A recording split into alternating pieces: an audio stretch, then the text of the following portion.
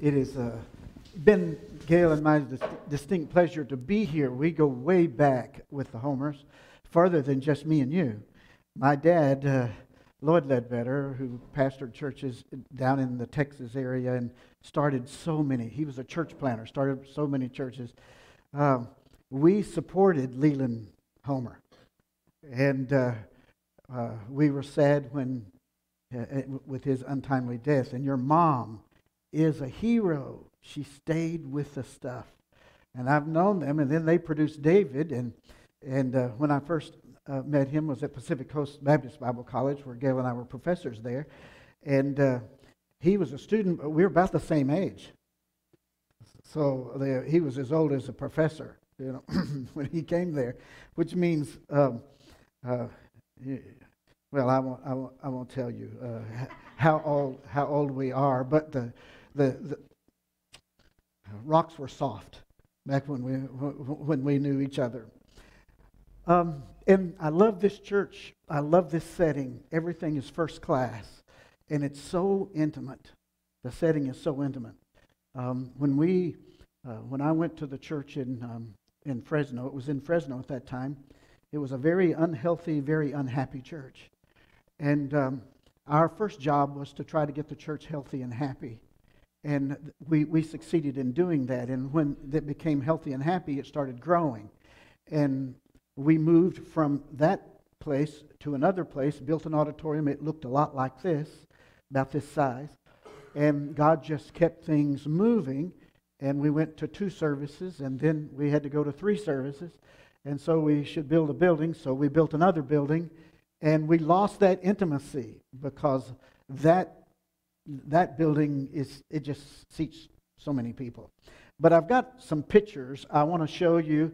There's a group of people praying for you right now, praying for me right now from Sunrise Church. This is our church there in Clovis, California. Sunrise with an O, S-O-N-R-I-S-E. We now have grown to the point where we have 2 services in this building here, and I'm ready to let somebody else do it. I'm too old for this sort of thing. And so pray for us as we pray for you. We really are facing some of the same cultural struggles. We may be different cultures, but we all are in the body of Christ. In the body of Christ, we face the same struggles and the same difficulties. I have found in traveling all over this world, I do family ministry workshops all over in Russia. When I met with 300 people in Russia, I didn't think they'd give me a visa, and they gave me a visa, and I went in. There was a 10-year visa with multiple entries, and so we'll probably be going back. But we went there, a family ministry workshop. They called it a cultural exchange. And yet it's exactly what I presented here. The churches and the Christians and your brothers and sisters in Russia are suffering the same things that we're suffering in the States and that you're suffering here. When I was in India, we spoke in New Delhi, we spoke in Pune, we spoke in Chennai, and went over to Thailand, spoke there. They are suffering, your brothers and sisters are suffering the same things that we are suffering. I was invited to go down to Guayaquil, Ecuador, and there I met Fernando Lay, who pastors a church in Quito. And at that meeting in Guayaquil, he said, "I need to talk to you," because we said a few things about family ministry. And his church, so it's a large church, it's a very influential church in Ecuador. It runs about 7,000 on Sunday. It's got a 50,000-watt radio station. It's got a huge Christian school with it. It's got all kind of outreach. But the family was falling apart, and they had to do something about it. Your brothers and sisters in Ecuador suffer the same thing that you suffer and that we suffer. And that is the onslaught of the evil one. And the family is the single cell of society. It is the single cell of society. And if the single cell of society is unhealthy, then society is going to be unhealthy. If this church is made up of families, if the single cell the family is unhealthy in this church. This church is going to be unhealthy. And that's what I found out in the church that I was called to in 1986. I've been pastor there of this church. It was Chestnut Avenue Baptist Church then. When we moved it on the 20 acres where we are, it's now Sunrise Church of Clovis. But it was unhealthy. And I realized that's when I started family ministry, that I had to help the families get healthy. And that's when the first book came out. And from that point, there's been 17 more. And the resources we have, they're just needing all over the world now. And we're just making them available as best we know how, as best we can. Now, I want you to meet my family, because people say when you talk about family, before you tell me about my family, tell me about yours. In other words, it's what you're saying, did it work for you? Because if it didn't work for you, don't tell me. And I think that's very fair. This is my family. I have 3 children. They each have 4 children apiece. And we've got 12 grandchildren. And something very unique happened. The first 10 of my grandchildren were girls. The first 10 were girls. And I said to him, can at least one of you drop a boy for me? I thought I was going to have to buy a male dog, to have any other male in the family. The estrogen, let me tell you, it was thick around the dinner table. But then here are the grandkids right here. And you see, I want to point them out to you. Number 1's back there. And then they all come through, all 10 of them. And then number 11 is Jack down at the bottom right there. And number 12 is Fenton. So we got 2 boys, and that is all that's going to happen. They told me, Dad, no more. Don't look for any more. I don't look for any more. See number 9 right there on the right? You talked about special needs. That's our special needs girl. She was born with a profoundly underdeveloped cerebellum. And they told my daughter Becky that she would never walk. They told her she would never talk, and just prepare themselves. And they said with this special need, my daughter was saying, why me? Why me? And I think that's probably what everybody says, but my son-in-law said, no, why not us? Why not us? What better family to be born into that will take care of her? Little Cassidy is now 8 years old. Is she 8? She's now 8 years old. She not only talks and makes 100% on her vocabulary, she walks. And I look up in church, and that auditorium's a good-sized auditorium, and I see her come in the back door from the children's ministry. She doesn't walk graceful, but she walks. And she is my hero. As a matter of fact, what the doctors said that she wouldn't talk or walk, next year she's been in special education. Now they say she needs to move up into regular school. So next year she'll go into the regular school system, not in the special needs, because she's developing so much. And I just want to say, nobody knows but God. God has control of everything. And I'm telling you, she had a walker and she put it aside. They didn't tell her to. She put it aside. And her dad would say, Cassie, get your walker. No. And she walks and she falls and she bruises her head. She cuts her head. The abrasions on her are incredible, and she cries. And then she gets back up and she walks again. And she gets back up and she walks again. And gets back up and walks again until now, while all the rest of the kids, whatever they do, she can do.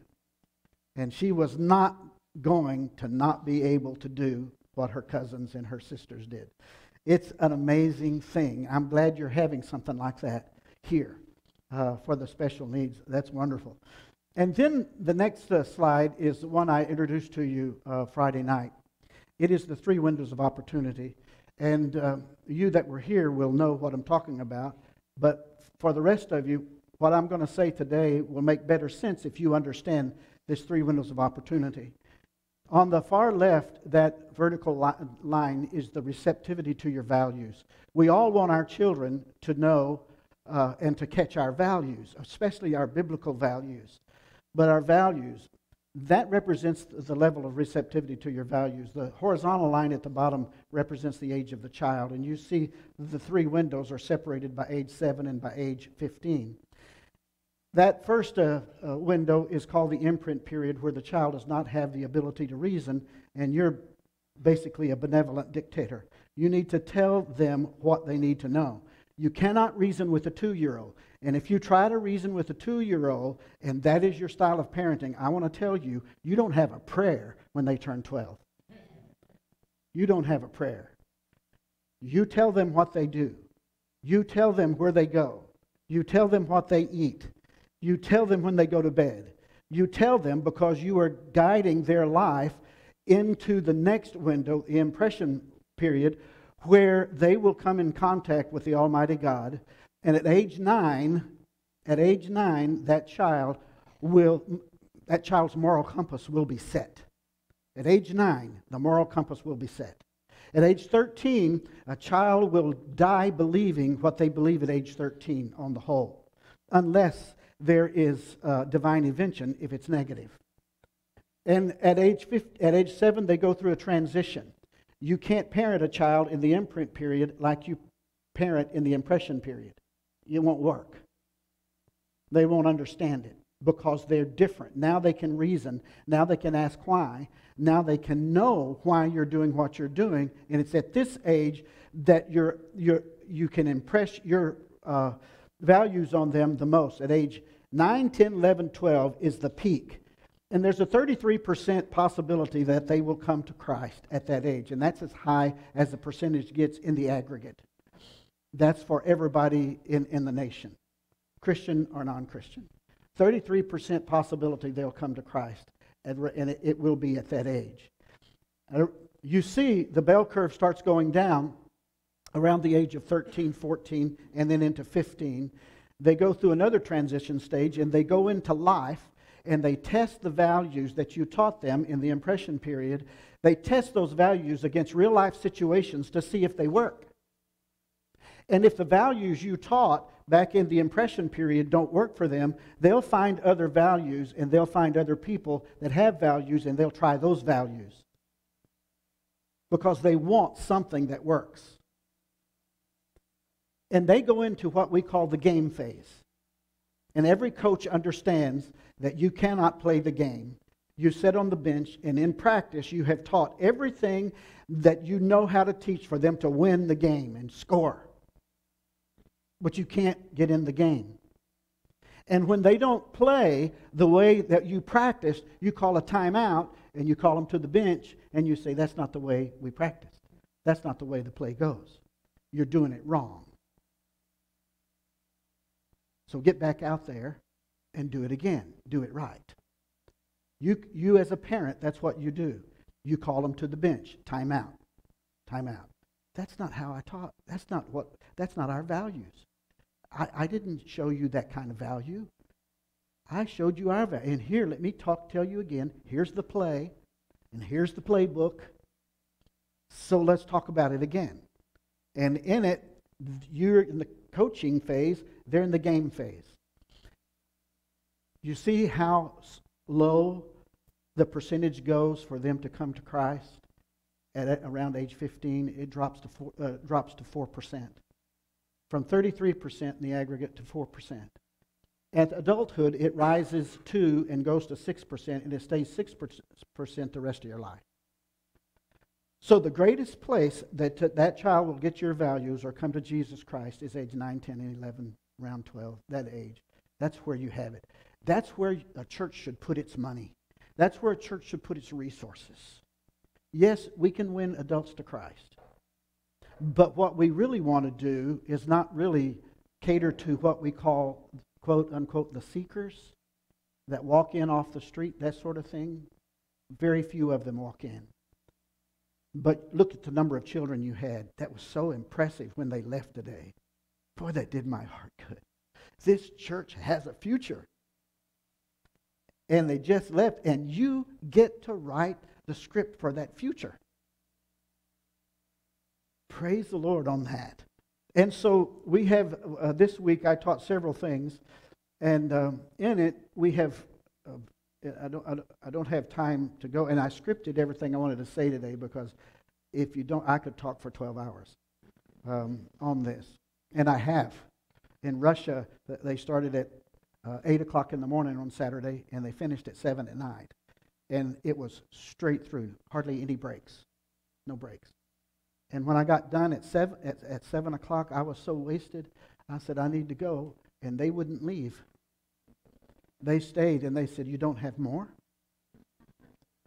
You don't have more? No, I don't have any more. I'm sorry. I am done. Stick a fork in me. I am done. And so I could talk forever. So I've scripted it, and when I get to this family compass, I want to get through it. And those that were here know the compass is the only one we didn't talk about. And I wanted to talk about it today. But there are 4 things we ask the church to do. Family fragrance, that's the atmosphere of the home. Does the atmosphere of your home, does it warm the heart or does it tighten the stomach? When your kids come home, which one of those happens to them? The atmosphere of your home, what is it like? And we talked about that, the family fragrance. That comes out of 2 Corinthians chapter 2, verse 14 through 18. 16. Somewhere around 14 through 18, yeah. And then the second one is family traditions. What traditions do you have in your home? Traditions will give identity to your children and to your family. Your identity comes, and you only have to take a look at the Jews. They have 70 traditions every year. 70 traditions. And who has been more resilient than them over the millenniums? And they still have their identity. They still have it, and they still have their traditions. And so we talked about traditions. And then the last thing we talked about was family nights or family moments. That time that's scheduled where you have devotions that are fun. You don't bore them to tears. You don't take the greatest thing that's ever happened on this earth, redemption's plan, and make it boring. Please don't do that. And don't be like my dad. My dad would try family devotions, and my 3 of us, my 2 brothers, one older and one younger, we would take bets on how soon we could get him to stop. Because my dad thought if it didn't hurt, it wasn't spiritual. It had to hurt. And so 5 o'clock, 5:30 in the morning, what kid stays awake at 5:30 in the morning to hear Leviticus read? So we could, about 3 was as far as he would go before he got discouraged and wouldn't do it anymore. And we would go back and say, yes, all right, it worked. The plan worked. So I wouldn't let my kids do that. We made it fun, and we talked about all the fun in it. And maybe some of the folks will share that with you when we get gone. But today I want to talk to you about the family compass. The family compass. That is the Word of God being taught in the home. That a compass points to north. That's what it does. Solomon said in Ecclesiastes chapter 12, verse 13, he said, fear God and keep His commandments, because this is the whole duty of man. Fear God and keep His commandments, because this is the whole duty of man. Consider the simplicity of the compass. It does one thing, and one thing only. It points north. Not very impressive. That is until you're lost in the woods or you're attempting to navigate the seas. And when lost, the fixed point of reference of a compass provides the only source of clarity and direction available to help lead you home. Take the compass away, and you put the traveler at risk. And sadly for this generation, not just in the States, in Taiwan, and sadly for this generation, the spiritual compass of faith and character has been lost.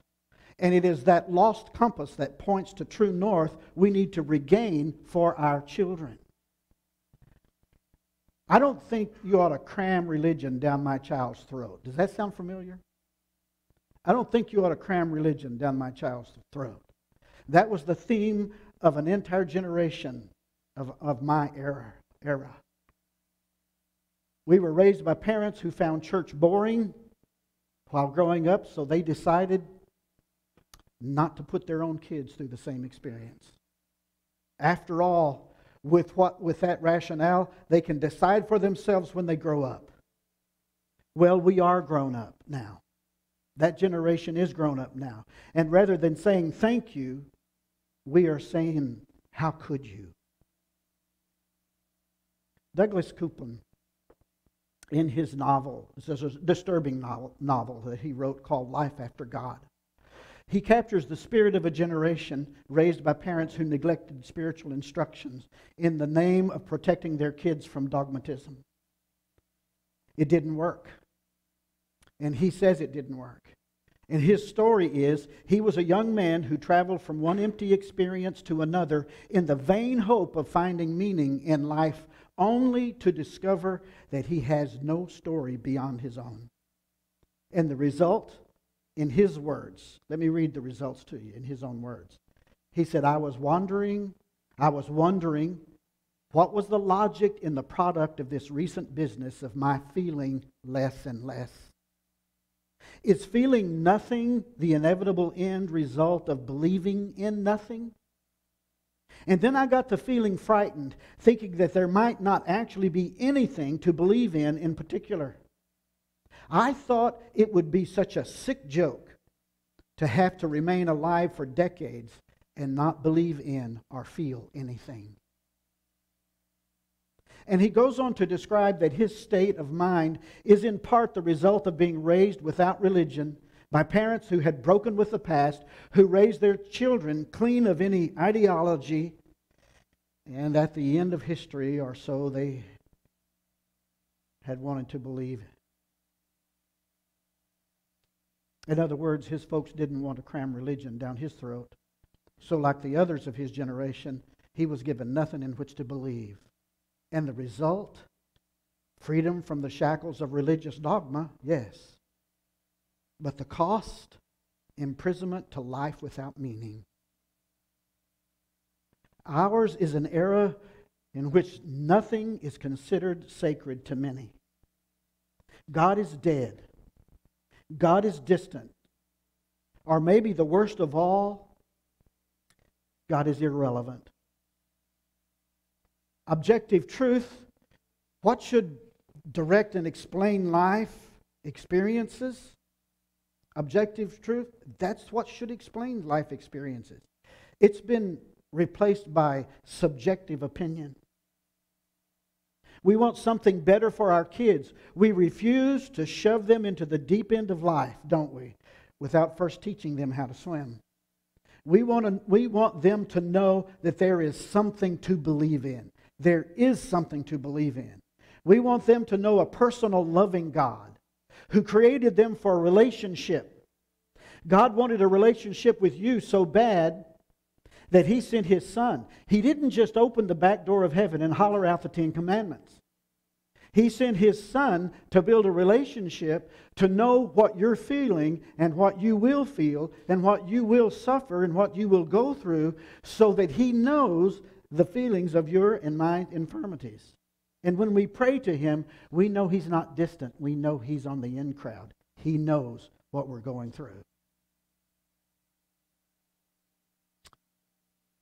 He created us for a life of purpose and a meaning that transcends the often confusing and painful experiences we will endure.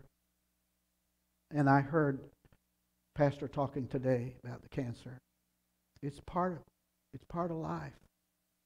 Dying is as much a part of life as breathing. And those painful experiences we endure, there needs to be something that teaches us the greater good for that suffering. The profound hope found only in Jesus Christ, which can overshadow the deepest despair. And may the bitter aftertaste of being raised without God inspire our generation to give the next generation something far better. That's my hope. And that's why I do what I do. Every one of these kids that walked out of this auditorium today, every one of them deserve the opportunity to know God and to know His redemption and to know His saving grace. I love the name of your church, Grace Church. I hope you live up to that name.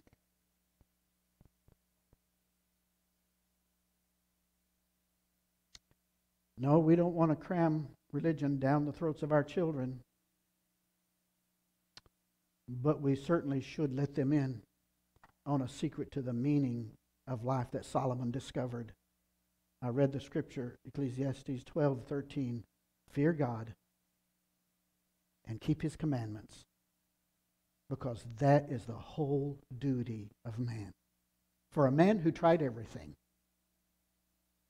that was his life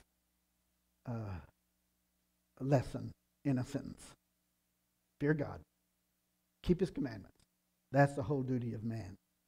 So, you parents, I'm going to give you a bunch of scriptures for you to ponder, and I hope you'll take a picture of them. I hope you'll go back and just study them in the time you have and compare, sort of apply it to you as a father or a grandfather, a mother or grandmother, an aunt or an uncle, a nephew or a niece, whoever you are. You see scriptures. These scriptures, you hide that word in your heart, and the power of the words guiding principles you put in your heart, and how they work as a compass pointing us to true north. Passing a spiritual compass requires that we first possess one. You can't use a compass that you don't have. The knowledge that a compass points north, man, if we had one, we'd know where north is. Make sure you have one. Deuteronomy 6, verse 6 through 9. I think they'll be on the screen for you. Parents, these principles it says they're to be on your heart first. It's on your heart first. You can't teach what you don't know. And I had a professor, Dr. Noel Smith. He always said this: boys, telling people what you don't know is like coming back from where you've never been. Absolutely right. First, it has to be on your heart. And then Psalm 78, 5 through 8, then teach it to the future generations. And don't have a stubborn, rebellious heart, like of Ephraim, who turned away in the day of battle, he says. And then Psalm 119, 9 through 16, hide that word in your heart. Psalm 19, 7 through 10, the law is perfect. His law is perfect. Psalm 25, 25, lead me in your truth and teach me, for you are the God of my salvation. In you I wait all the day long. Psalm 43, 3, send out your light and your truth. Let them lead me. Let them bring me to your holy hill and your dwelling. Psalm 86, 11, teach me your way, O Lord, that I may walk in your truth. Unite my heart to fear your name. James 1:18, of His own will He brought us forth by the word of truth, that we should be a kind of first fruits of His creatures. And then Proverbs 22:6, I'm going to talk about that a little bit later. Train up a child in the way that he should go. And I think that's one of the most misunderstood verses of Scripture on parenting in the Bible. How many of us have read that Scripture and we've seen people trained up in the way they should go, and they left? 70% leave. Said the statistic is 70% of the kids raised in a Christian home, raised in church, will leave the faith before the first year of college ends. 70%. So what does Proverbs 22:6 mean? Then, I'm going to talk to you about that. And point 2 in the outline is questions to which our children need answers. I'm going to give you, I think I have 4 here, and I'd like for you to really consider these 4. The first one is, teach them who God is. They want to know, who is God? We live in an era in which there are many different views of God. As individuals, we often develop our own view of God, based upon personal preferences rather than any revealed truth. Rather than revealed truth, it may be movies where we get our theology. So we must help establish normal for our kids, but by teaching them the biblical worldview, not the Christian worldview, because Christian today can mean anything. The biblical worldview. Teach them the biblical worldview. Equip them to recognize truth from error. Belief in that there is one God. He is the perfect Spirit in whom all things have their source and support. And end. He is the perfect Spirit in whom all things have their support and source and end. He is a perfect personal being. He's not an impersonal force. He is just, He is loving, and He cares about you and me, and He cares about our kids. In fact, they don't belong to us. We get them to manage for about 18 years. And then they're on their own. Who is God? That's one thing. The second thing, who is the devil? Who is the devil? Is the devil real? Most people in our generation fall into either the extreme of belief in or an unhealthy obsession with the devil and devil worship. So they see evil in the world, but they find it hard to believe that a little guy in a red suit and a pointed tail is the mastermind behind it all. And others become obsessed with the seductive allure of evil, or fearful of the mystical forces of demons, to the point that they evaluate Satan above his rightful place. So we've got to help our children establish normal by teaching them the biblical view of Satan and his work in the world, and that he is real. The devil was an angel created to serve God with many wonderful gifts. But he rebelled against God, led other angels to rebel against God in hopes to get people to join his rebellion. He hates us, and he seeks to destroy our souls through temptation and lies. Satan and all who followed him will be judged by God. I wish I had time to talk to you about the secret place. God has provided a place where you're out of Satan's reach, where you and he together can talk. 3, teach them about who God is. Is there really a devil? What is the Bible? You take your Bible with you, Mom and Dad. What is the Bible? There are a lot of ways people see the Bible. Some see it as a great work of literature. Some consider it a historical chronicle of the Jews and the early Christians, while still others read it as God's supernatural revelation to mankind. In truth, the Bible is all those and more. It is the compass pointing to true north. It is the light of truth that dispels the darkness of deception. It is quite simply the Word of God. So we have to help our children find out what normal is and teach them the Christian or the biblical view of the Scriptures. The Bible is God's written word. It's His written message to mankind. It tells us what we need to know about God, ourselves, and the world that we live in. And it points to true north. This points to true north by lighting our way. And then the fourth one is, why believe in Jesus? The deepest yearning within mankind is to understand who we are and why we are here. Do I have a purpose? Sadly, many don't have answers to those questions. They're robbed of any sense of purpose and meaning. And others have false answers that cause them to live a life out of step with reality. And it's vital that we give our children a sense of normal by teaching them who they are, why they are here, and why they are as they are.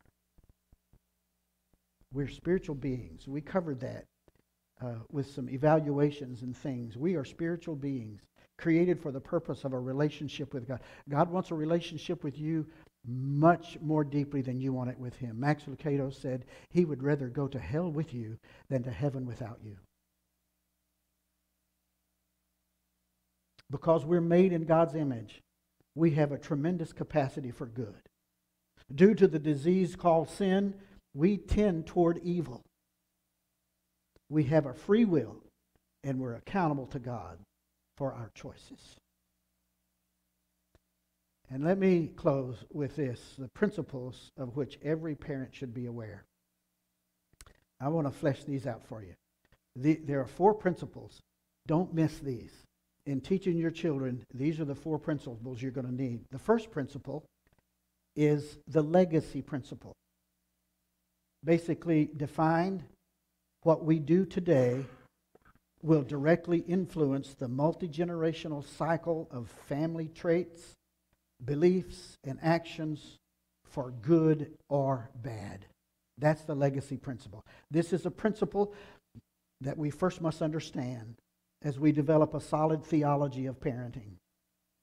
It's what we call the legacy principle, because the legacy principle, it can work for us or it can work against us.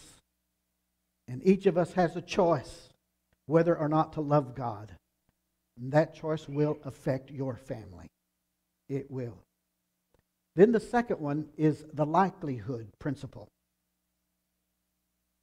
In the context of healthy relationships, and you should underline that, healthy relationships. In the context of healthy relationships, children tend to embrace the values of their parents. Healthy relationship. If you don't have a healthy relationship, they won't embrace your values. You need that healthy relationship. Train up a child in the way that he should go. I think the Darby version probably translate this the best. The Darby version of the translation of the Hebrew says, train up a child in the tenor of his way. And when he is old, he won't depart from it. Every child has its own bent. Every child, God has put certain gifts into them and they have their own way, certain bent. If you as a parent take that's bent this way and you say, I don't want a child like that, I want a child like this, you'll probably damage them. Force a kid who loves the arts into sports, he won't be good at it. And he'll hate you for it. Train up a child in the tenor of his way. And when he's old, he won't depart. You stay the same your entire life. You cholerics are still cholerics.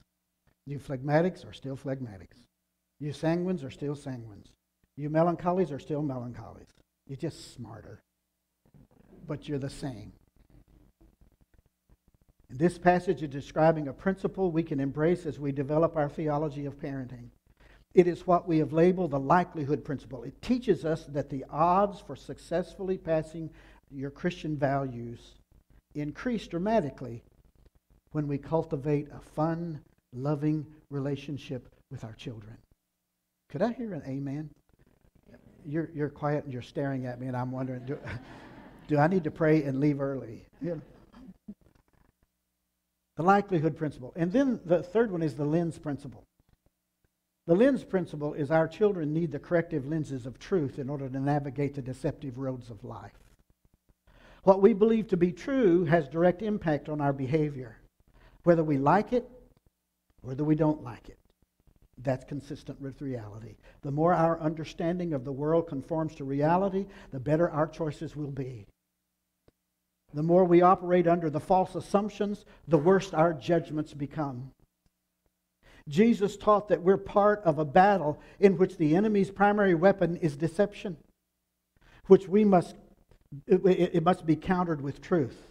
It is our job to become intentional about equipping our children with the ability to sort through the deceptions and recognize the truth.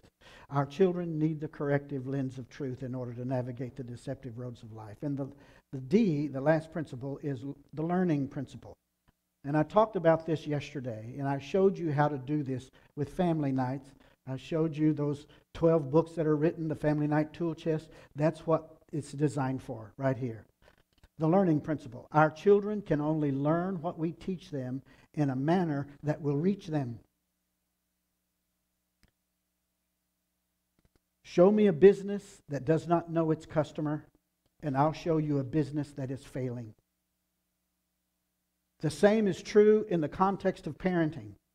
Parents who don't understand the basic nature and character of their child are parents who are neglecting or blowing the process of spiritual training. If our goal is to make an impact, we must be willing to think outside the proverbial box in order to engage their hearts and minds. The reality of human nature that forms our theology of children also informs our theology of parenting. And drawing upon their truth, we can glean several implications from the process of teaching our children's values. Reality one, children have a rational, free will which gives them the capacity to understand and choose what is right. That's reality one. But because of their sinful nature, they will tend to choose what is wrong. Maybe your kid doesn't. My kid did. And I thought my kids were the second coming of Jesus. And I found out they did wrong. They have a sinful nature, and they tend to choose what is wrong. I always wonder, God got it wrong. You know, He got it wrong. Why is it that broccoli and asparagus and all those vegetables cause you to be healthy, and ice cream cause you to be unhealthy? That's wrong. Who would come up with that? But our children sort of think that way, if you know what I mean. What's the implication? The implication is we can hold our children responsible for their choices, teaching them to counter their natural impulses rather than encourage and excuse them. Oh, they're just children. They're just kids. Oh, boys will be boys. Okay. Reality number two.